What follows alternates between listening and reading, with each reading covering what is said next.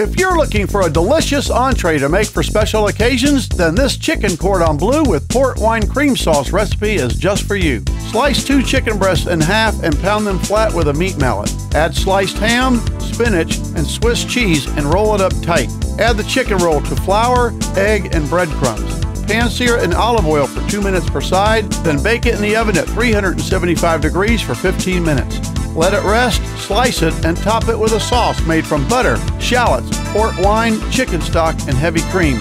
Light the candles, turn on some music, and serve with a chilled glass of white wine. For the full recipe and video on how it's made, visit thekitchenofchefmark.com or tune into our new cooking channel, The Kitchen of Chef Mark, on Roku TV. Chicken cordon bleu with port wine cream sauce. It was delicious. Until next time, bon appetit.